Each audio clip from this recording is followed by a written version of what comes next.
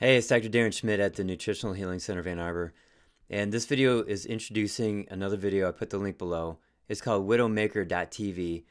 And it's a video talking about the coronary artery calcification score, which I've mentioned before, but it's a test done at your local hospital. It's very inexpensive. And right here, it's only $100. Could be more where you live. And there's no dye involved. It's a CT scan, and it's just a few minutes long. But it measures all the calcium that's in your chest. And it's also an indicator of how much plaque is in your chest, too. So this video that I have below was funded by a guy named David Bobbitt.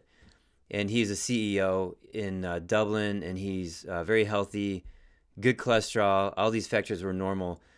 But he happened to get this coronary artery calcium score done, and his score was 906. And 2 years later, he redid it after doing a lot of exercise and changing his diet. And in the video, he was very happy with the results, and so was the medical doctor. But his score actually went up to 1028. So it went up over 100 points.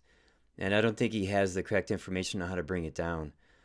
But they also measured how many various locations of lesions he had.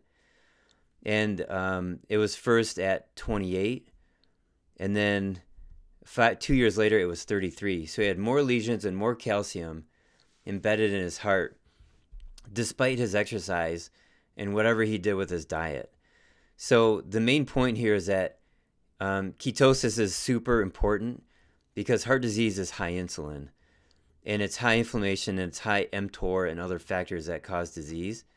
And ketosis lowers all of that. You want to cycle in and out of ketosis. Now, in 1971, there was an astronaut named Jim Irwin, and he walked on the moon. He drove the rover around, and he got back in the capsule, and he had a heart attack on the moon. And he landed safely, and 2 months later, he had another heart attack. So that's what made the coronary artery calcium test valid. Before that, doctors were fighting it. Some of them are still fighting it.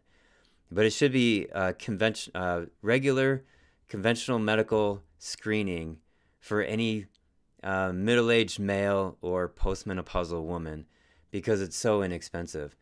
So my next video will be about introducing this particular supplement right here.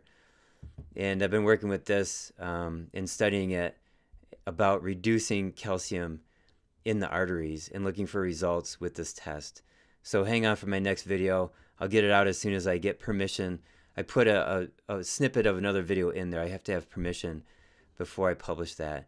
So watch this video, and if you like this information, give me a thumbs up, share, and subscribe. Thanks.